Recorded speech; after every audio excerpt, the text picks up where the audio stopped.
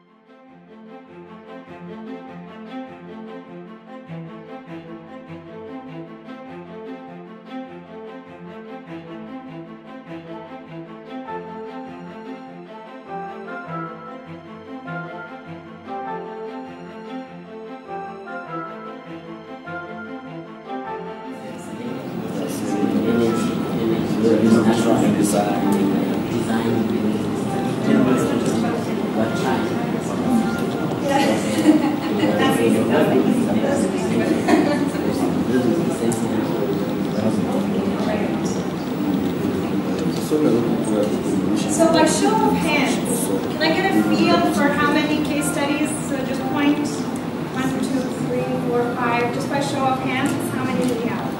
I have 3 for sustainable transportation. 3, 2,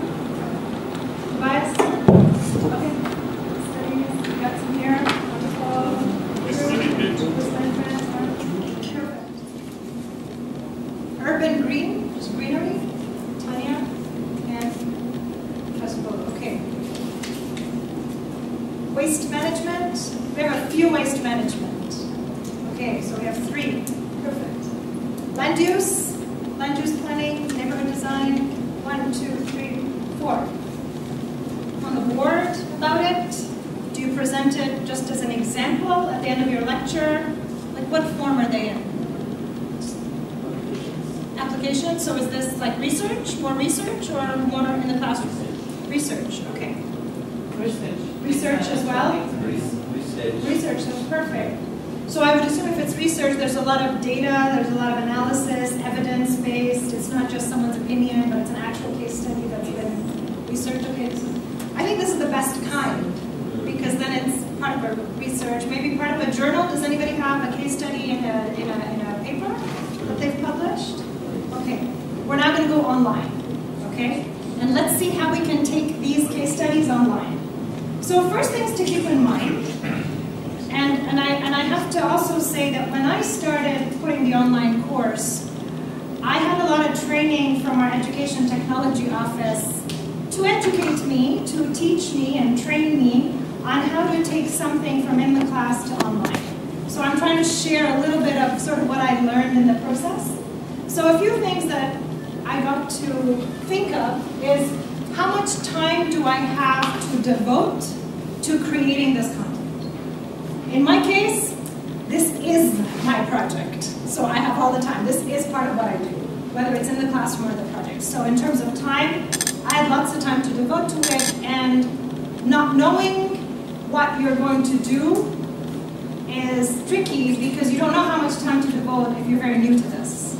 Okay? For some, it might be very time-consuming. And we already know that a lot of you are already involved with teaching and administrative and marketing and all that other fun stuff that academics do.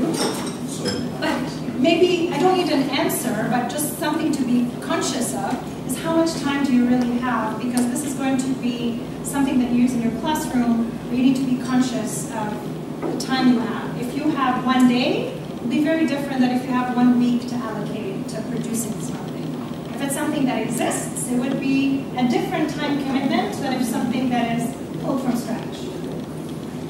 Another thing is, how technically inclined are you? How technically savvy are you?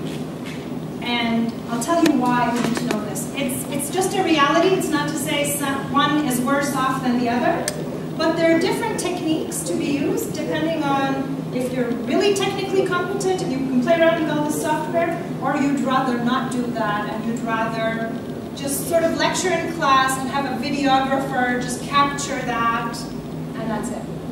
So we want to make it easy. We don't want to superimpose the methodology you're not comfortable with. It'll work. It's sort of a little bit of a personality thing. You can be more comfortable one way than another way, more technically inclined than another way. And how many videos are you going to be producing? In my case, I didn't know how many to start off with, but then by the time the first course was complete, we have a total of 28 videos. So, which took about 8 months to do.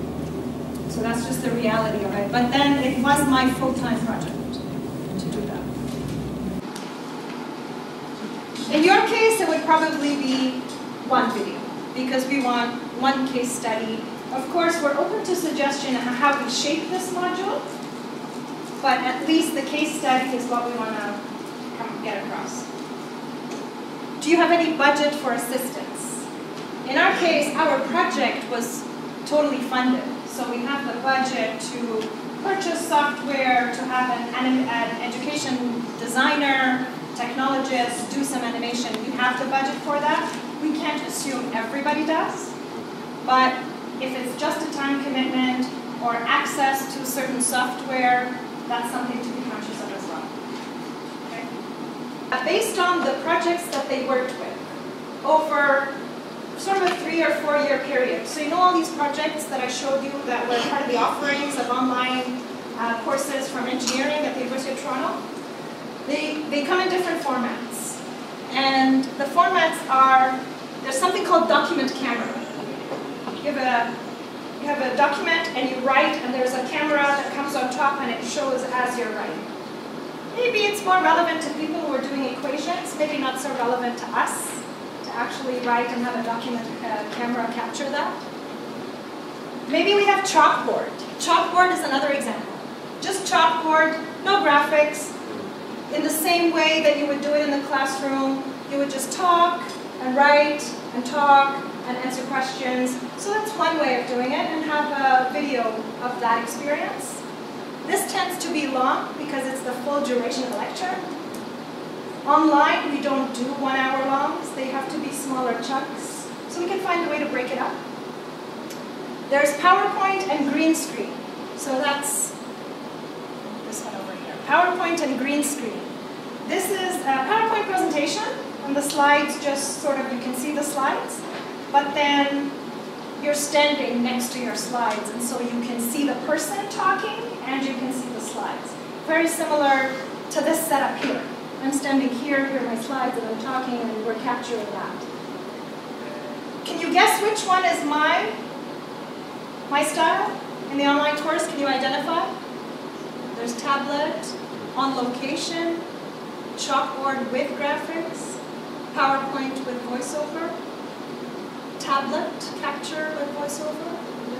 Can you guess which one? PowerPoint with voiceover. Absolutely. This one over here. This was the style that I used. Okay, but there are various ways of doing it. We think on location for African projects would be the most exciting. To be on location at a waste management site and describe what's going on and speak a little bit to it, and then maybe accompany that with some slides. We think that would be great. I haven't done it. I haven't been to exciting project locations, but I'm sure you have access to project locations. Some things are too complicated. Tablet animation, we don't necessarily need that, but we want to feature that case study in the best light possible. Now, this chart is actually Education Technology Office effort. So this is sort of the designers, and this is instructor effort. So guess where my methodology stands? I'm right here. I'm right here. A lot of effort from the instructor, minimal effort from the Education Technology Office. And I think it lends itself well to our context here, because I cannot assume that everybody has access to these designers that can animate. And I just showed you an example where we didn't really use a lot of their help. It was mostly the instructor putting the PowerPoint slides, doing the voiceover, scripting it if necessary. So it's easy, those are easy, and this is my approach here, because it was less time from the education technology.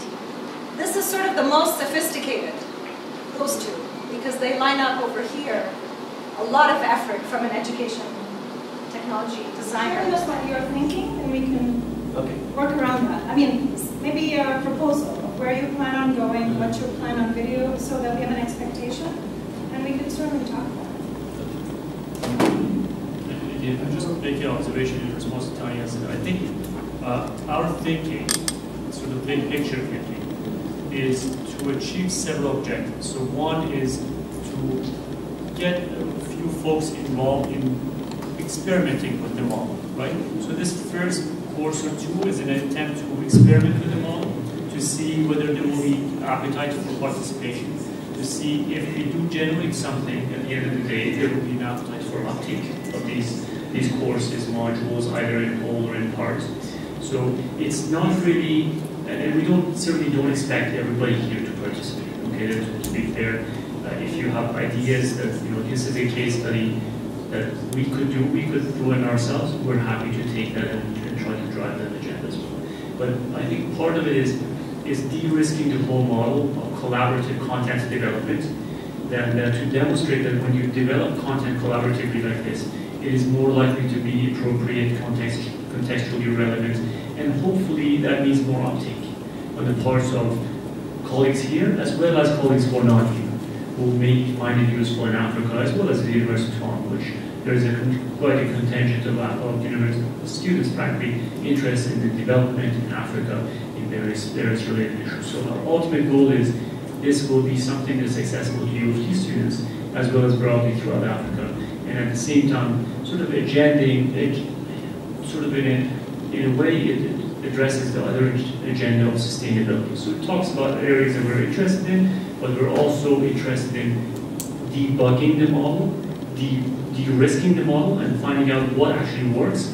How can we effectively create a mechanism whereby we can do collaborative content creation, collaborative teaching, and sort of collaborative dissemination. Okay, so hopefully that gets at part of your questions. Of course, which I started just a passion. I started on mechatronics in rural infrastructure development. Done it for 2 semesters. And now I'm now prepared. It's not just very theoretical. They're not down to that. After interaction with the communities. I'm done. That course is going to take place in our 2nd semester, that is in January. And this whole of this semester coming in from August, I'm preparing for it. So I have the time. But I want that course now to be online based. And I've got 2 or 3 colleagues who have now joined me. And so, if that kind of time is okay, then I will prepare to contribute. My only worry is that initially I was thinking of how mechatronics could be attached to the sustainable infrastructure development. I'm just emphasizing that area to see the importance of miniaturizing things from huge hardware through mechatronics. So would that be of interest? Would that be good?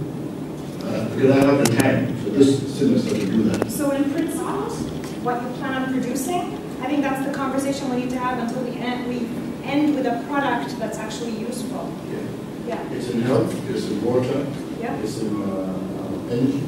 To start, spread out, but you just attach mechatronics in those sectors. In which case, it is very relevant and it is sector specific as well. Yeah, which is a video example. Was a case study in a way. I know a case of it, this is like an example where we work on, right? You have a case with questions and you have to analyze the case. Yeah. The way I saw, and that's a good question, sort of defining everything before we start. And that's, I would assume I'm not innocent, I'm at fault. A case study, in the way I would use it, is an example. But a real example. And in my course, I don't like to call them best practices. They could be best practices, but they're best practices in their context. But when for example, when I present the week on green buildings, we talk about what is a green building, how do you measure it, how do you do it, all the different rating systems for buildings. And then when I discuss global examples, I have a video example of green buildings in Alberta. And why is it green? There's solar heating, there's the insulation, there's the energy generation, there's off the grid. So sort of talk about that. And that in itself is a case study about this particular housing in Alberta and Canada. And I also have an example, let's say, in Scandinavia and a sustainable housing there, green housing. So that's sort of my definition. It's an example to bring to practice what we talk about in theory. So it's like about a 2-minute example or a 10-minute video or just? It's really up to you. When I put my videos for the lecture, the advice I was given is that online students prefer smaller chunks. The advice was between 10 and 20 minutes, 20 would be really long. 5 minutes. But I do have videos that are only 5 minutes long. But definitely not as long as a lecture. And this is where the difference of in class versus online. It's not 1 hour long, but it's smaller chunks. If it's 2 minutes and you get your point across, which I find is a little bit too short, because by the time you say what this case study is, here is where it is geographically located, here's what you're going to explain. By the time you say that, that's already 2 minutes. And then you get into the actual details, then I would say 5 minutes would be a minimum, a good chunk of time.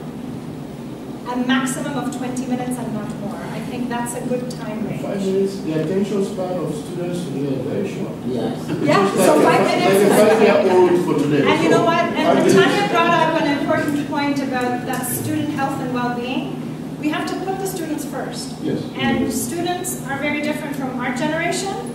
They learn differently, they behave differently, attention spans are different, there are distractions that are different from when we went to school. And factoring all that in mind when we created creates for it a successful output, a successful product that it actually gets used. Because I've seen some lecture capture, 1 hour long. It's great when you're sitting in a lecture, but it's not great online when you have lecture capture online and you're just listening to a 1 hour long video.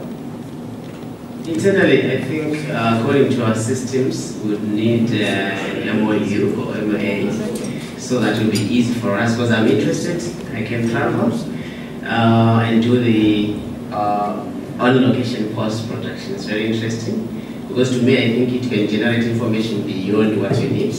You can even write a book, you can even write a journal paper, but internally we need to be cleared. So I don't know if there are possibilities of having an MOU with UJ, for example, and you guys. Then number 2 is your networks. How strong are your networks? For example, I would want to go to Ethiopia and live there and work there. Very interesting case studies are there, but I would need maybe some support to get. Some of these projects are very political. For example, the Allied Rail project, which is huge and interesting. So I don't know your networks. For example, I would want to go to Cote d'Ivoire and do some sustainable energy system, because I once worked for an African institute. We would travel and we would be received by the South African embassy, for example, before you do the project. So it was easy to do the project. So your networks as well may support us if you want to go out of our countries to do the project out of interest, and also to publish something out of it beyond the online program. So internally and also wherever we're going, I think there's need for those modalities and administrative support. As excellent as that sounds, thank you for that question. The quick answer is we do not have that kind of budget. It's a big video production if you're talking about travel. We don't have that kind of budget at all. But if it is travel within your vicinity, so if you're in the University of Johannesburg and there's a project in Johannesburg, then that is more doable. So think about the time, because this is time consuming just to take it online, let alone envisioning this to be a movie, a Hollywood movie. We certainly don't have the budget for that, but we do have a little bit in getting some help from Education Technology Office. And personally, I looked at a few ideas and I thought the most efficient, the most doable, given the time constraints among everything else, PowerPoint voiceover is very doable. With a little bit of additional graphics and animation. And for those that are interested, I'd like to take my computer and sit down and do a quick thing just to show you what's involved, but that's the most efficient way to do it. On location, I would say, is great. Let's save it for your own vicinity in the city that you're actually in right now. At least in a small scale, so that we de-risk it enough that more folks potentially adopt a similar strategy, right? So at KNUST, for example, they had a whole production facility like this. The video production, they were doing video capture, all that stuff, right? So if your university is interested in trying it out, for example, you could perhaps lend you some guidance and support at the early stages of what it might take to set up a system like that, as well as selectively participate into new modules and so on. But we need support. So we have to collaborate with somebody from the UK. But the other supports can also enhance the possibility of getting those funds. It's a lot of money there. Yeah, we can. Well, we've done it before. Our scholars know that we put an application together to try to get funds. We're waiting to hear back.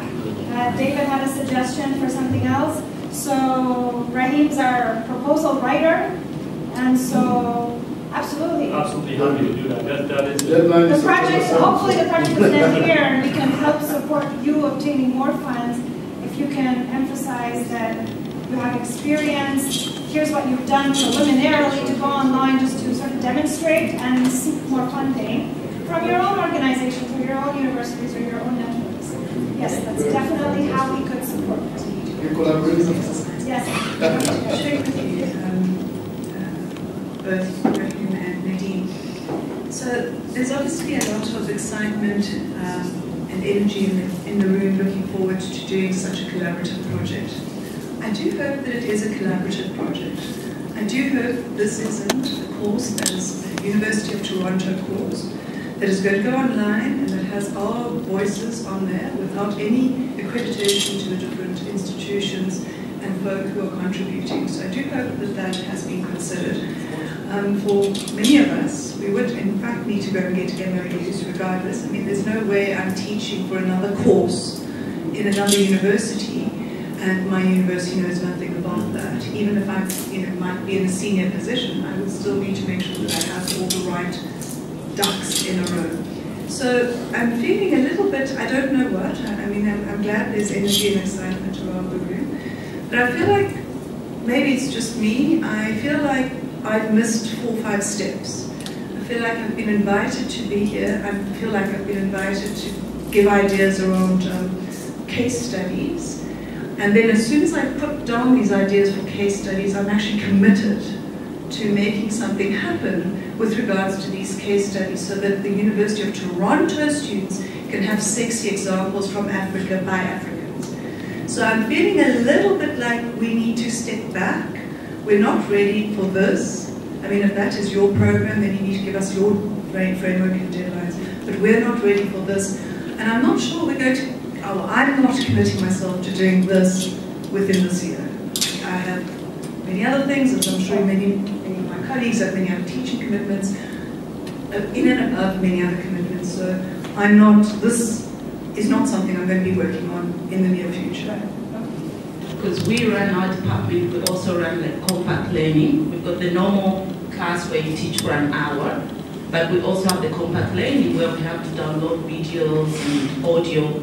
Students, like we spoke with Prof the other day, you cannot have 20 minutes or 30 minutes because there's also the issue of data that they have to get. So one needs to still do your normal class an hour. The challenge is to try to then have a summarized version of that for students to access online. If you're thinking of the camera, that data thing that you talked about, is structures, how are you going to present it? Some are so easy, others are a little bit more technical, so the academics have to find ways of how you convey almost the same material, but with 2 different types of media. And then, yeah, I also just had a query with this, maybe just a point of clarification, with these instructors, I see you do have like the scholars, Yes. and then you also have like other academics from other universities. What's the difference between the scholars and the others that may come on board? Yes, thank you. We have someone who's not here with us today, Fatima, Dr. Fatima Mohammed in the University of Dar es Salaam. Gilbert sitting right next to you from UNZA. So these are 4 scholars spread across Africa to get a good coverage.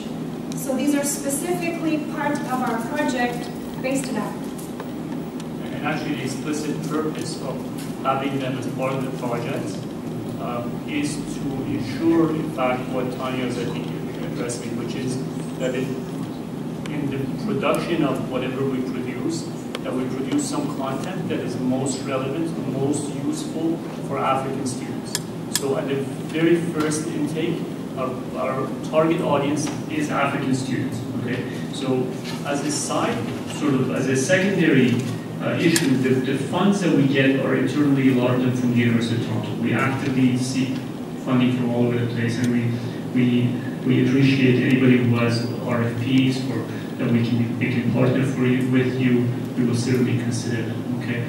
But we have to ultimately make a case that what we are doing is ultimately a benefit to University of Toronto students. Having said that, there's no mechanism for accreditation of online courses as far as we know at the University of Toronto still.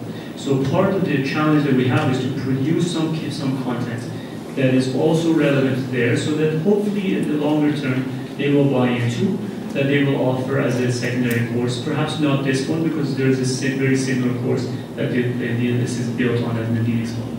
But our thought pattern is to make something that is relevant to African students first and foremost.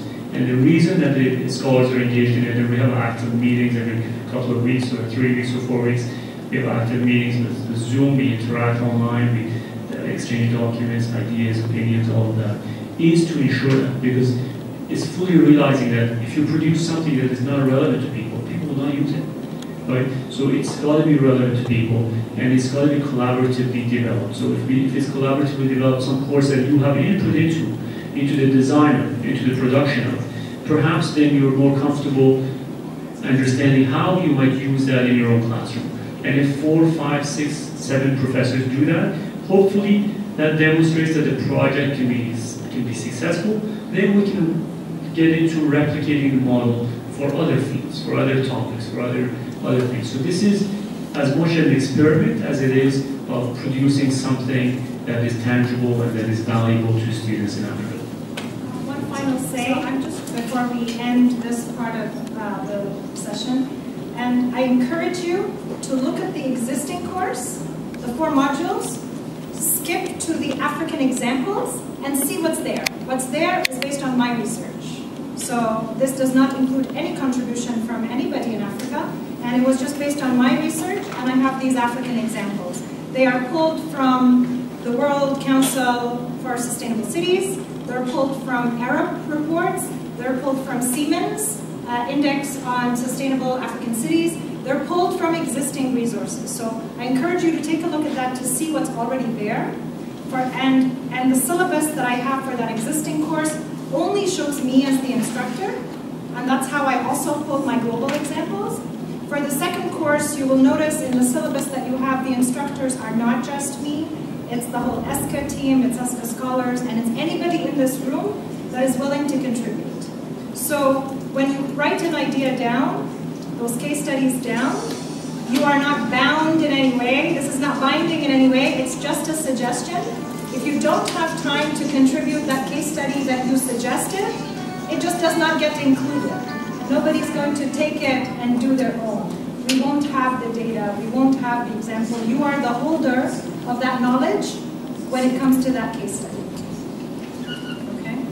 All right, and with that, I will stop here, and I'll turn it back to Franco so that we can at least write down the names of all the case studies that we've generated. Maybe, do you want to write down, or shall I write down? I'll write on the flip chart, and if you can just identify just the name of the case study, Energy Project in Kigali.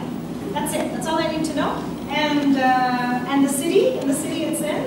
And then by collecting those cards again, if we have enough case studies, then I'll follow up with you one-on-one to see what sort of vision you have, what sort of initial data you have to work with, and we'll take it from here post-DII, post going back to Toronto and then really sitting down and having this dialogue. So, because then we actually demonstrate this connectivity and networking that's happening. Yeah. I think it's good to work on that. I want to make it as easy as possible, but one thing also mentioned is that we hope this is something that you already talk about in your classroom. It's not something that you're going to do from scratch. It's something that's already in your classroom and doesn't require too much effort to pull together. At least that's what I did for my course. It's something that I already talk about in the classroom. I didn't do additional work to pull it. Okay? Shall we start it, Franco? All right. I have to cheat, but I didn't know many, I went online, I looked for, so the one I have is Future African Cities, and 2 things that I kind of found after about 10 minutes or so. One is Kigali, Rwanda, which they call themselves the cleanest city in Africa. They have a very fast-growing population, and they have an ambitious expansion plan with an impressive sustainability efforts by some commissioner. I haven't been able to delve into it, but I thought maybe that's a good potential case study to look into to see what is that plan, what is that vision, and how they see that unfolding. The second case study, which I found fascinating, hopefully folks from Nigeria will know more about this, is the Eco-Atlantic City in Lagos. Yeah, that's the future cities. I have that. You have that one as well? I have that. Yeah, so what I read was it's a landfill development sort of scenario, where they expect to have about 250,000 people on site, and it will be solely powered through self-sustaining energy technologies. So those 2 are the most sort of fascinating event. So we have lunch scheduled at 12:30. So we don't need to get into the details.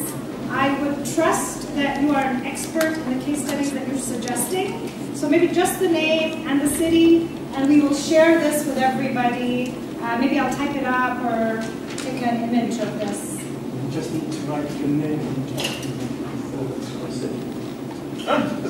can put the Okay, David. the initial. Maybe one sentence.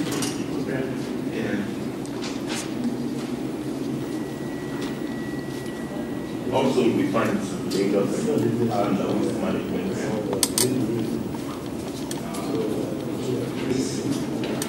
Yeah, looking at the population growth, the demands, and looking at it, but vis-a-vis lots of importation coming into the country, and even to Lagos particularly, great consumption, huge waste generation, the sanitation issue, and looking at that, the thing that comes to mind is how do you, sustain, the system by way of managing, the waste, and the issue of sustainability comes into play. They talk of planning, and also education comes into play as well. Then the concept of the reduce, the reuse, and the recycling, waste management comes in. So Lagos State has done a lot currently, and by virtue of the information that we have, I know you talked about 2100, that's the year to come, but I also look at 2050, when Lagos will be the third most largest population in the world. Because currently Lagos is about 20 million by way of population, and in 2050, in the third largest is going to be Lagos. Because by 2100, we said it's going to be 80 million from what statistics you give the time. 88, yes, 88 million. So maybe by 2050, maybe half of that, will be in place. That is one of the things that I talked about. I'm sorry, I hope I'm not rushing anybody, but just to be conscious of time, because to get through everybody's examples, we have about 5 to 10 minutes. Yes. So just the name of the example and the city. Okay.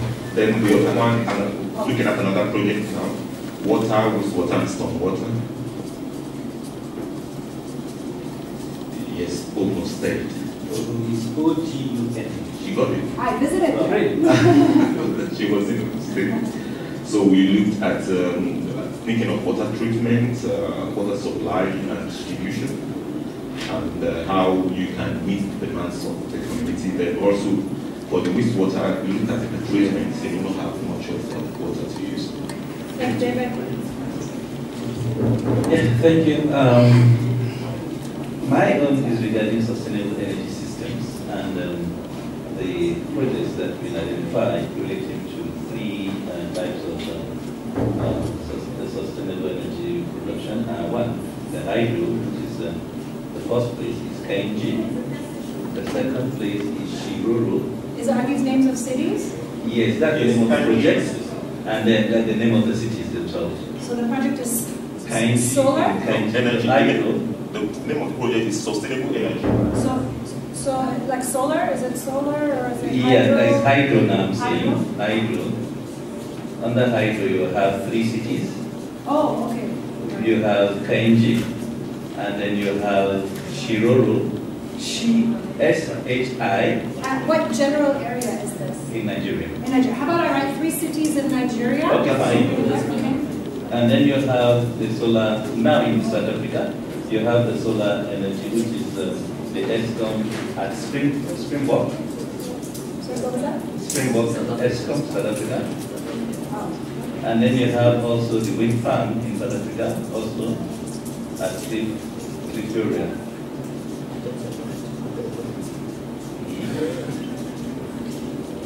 Perfect. Thank you. Thank you. I wasn't here. That's But okay. I think I've learned 1 or 2 from the I've got I'll mention 3. There's a project called, it's a solar project, PV. PV? Yeah, the PV solar project. There are 2 of them in the multi-facility economic zones in Lusaka. One is 52 megawatts and the other one is 48 megawatts. They are both funded by European Investment Bank. 50 and 40. No, sorry, the World Bank and the other investment bank company. Yeah. And then there's one, which I will probably share with you. It's a DFID funded project. It's called Cities and Infrastructure for Economic Growth. It has 2 components in it. There's Also in Lusaka? No, this is a nationwide. Oh, nationwide. But to be specifically 5 or 6 selected cities in the country. Lusaka is one of them. This one looks at exactly what you're doing. Okay. How do you redesign the city's investment in such a way that there's growth in the economy, but at the same time thinking of the population growth in the country. And Lusaka has been identified for obvious reasons. Ikeja Green or Urban Green. Ikeja is the capital of Lagos State. How do you spell it? Ikeja. Okay, it's the capital, and everybody is moving there. Okay. And then they also want to create an urban green. And the other one is Eco-Atlantic, but alternative to Eco-Atlantic. We look at it and we start wondering why that was done. We have as the future African cities. It is in Lagos, New Lagos. All right. So I added to Eco-Atlantic over here. Yes. Thank you. All right, who's next? Well, the one I have is solid waste management, and let's look at Lusaka.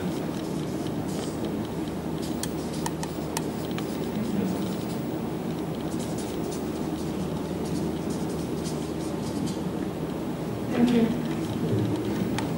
So the future in cities, perhaps. The city of Johannesburg's corridors of freedom. I stole it from my colleagues. I'm a Joburg.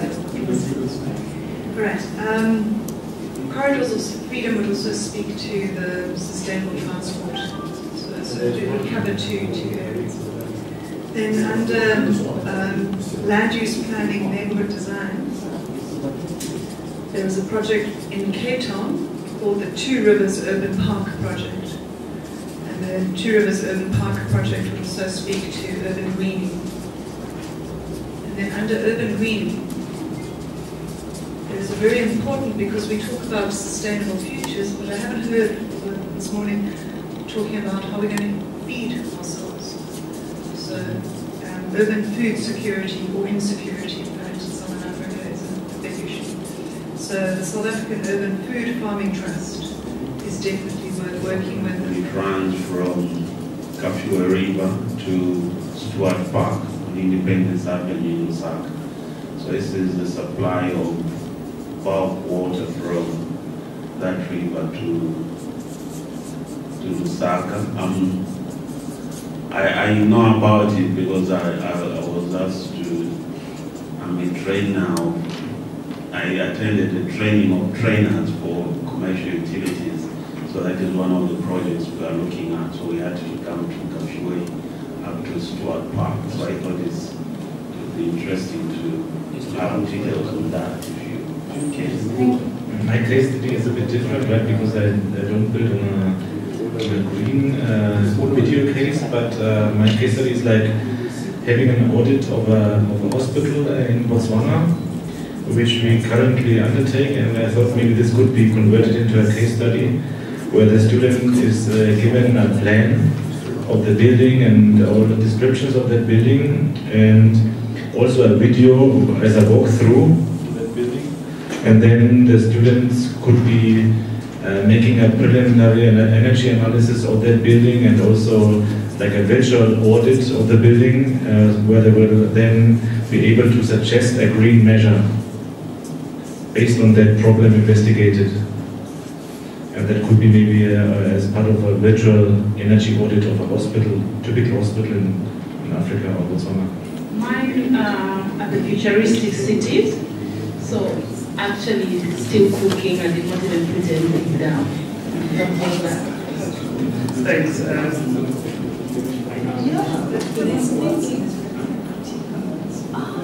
Huge. Urban fantasies are nightmares. They're absolute nightmares.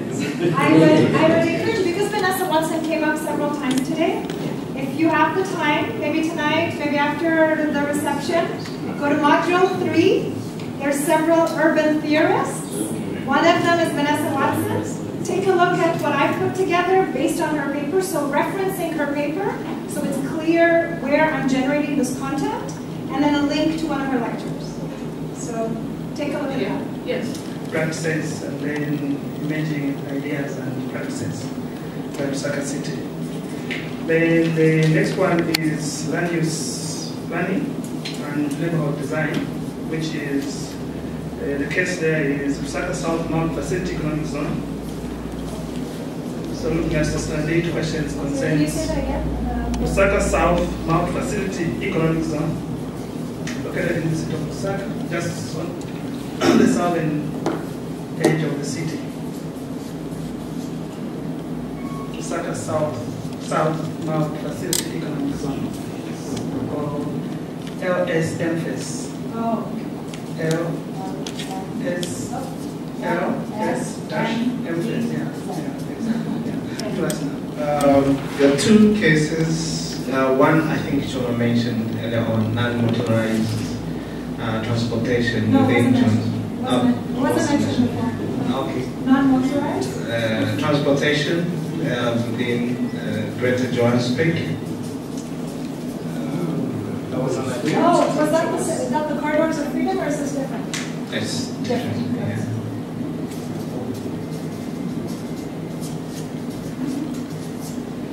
Yeah, and then the second one is multi-use of built structures. Multi-use of built structures for food production, for example. There are gardens coming up on roofs of some buildings in Johannesburg. How should our structures be designed? Yeah. Thank you, this is great. Also in Johannesburg? Johannesburg, yeah. To Tanya Innocent. Urban green for health living, especially look at the organic food for communities. Yeah, if you look at the communities, these ones are talking about the top structure buildings, but that's also look at the communities whereby people should survive, not survive on the supermarkets, but they can produce both by themselves. Look at the available space which they can also use. Thank you. And is this in where? Cape Town. Yeah. Although I'm not an expert, but I think that's a very good project.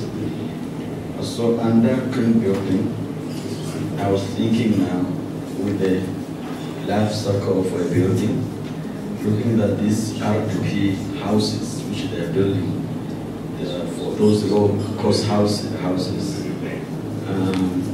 I was thinking now in the future, they constitute a very huge problem when coming to renovation or refurbishment of those houses. Yeah, one, you should also look at the future, what will be happening to those houses. So what should be the cost of renovating them in the life? Yeah, I'm not so sure whether really they think of the future life of the because their houses, especially they build them in, there are too many. But anyway, I'm not sure that they made such kind of prediction. Also, looking at the demolition. Where is generally before the housing? South Africa. Generally? Yes. So, we're looking at also demolition as well of all buildings. How sustainable is it going to be in terms of environmental sustainability?